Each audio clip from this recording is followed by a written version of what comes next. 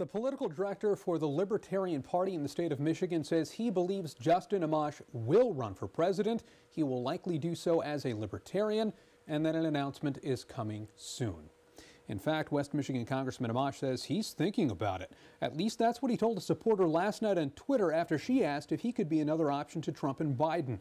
Amash is an independent who left the Republican Party last year. He's also a constant President Trump critic. And state Libertarian Party leaders say not only will Amash run, they think he can win.